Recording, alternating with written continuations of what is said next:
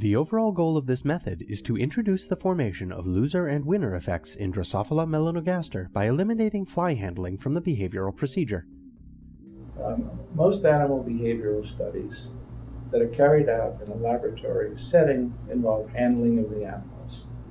Handling of the animals, in turn, usually induces stress in the animals, and stress can interfere with the behavioral studies that you're trying to perform.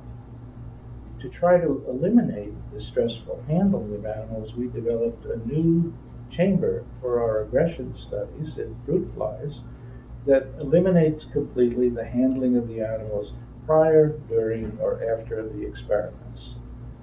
Using these new chambers, all of the behavioral parameters that we measured have turned out to be better. Using this method, we minimize the behavioral variability among individuals.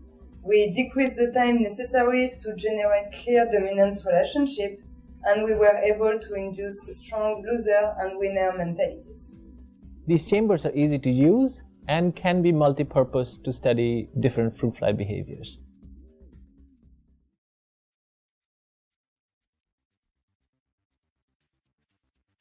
To begin the experiment, raise and maintain fly stocks in a 12-hour light-dark cycle incubator at 25 degrees Celsius and 50% relative humidity. Next, prepare isolation vials by heating fresh fly food until it is melted.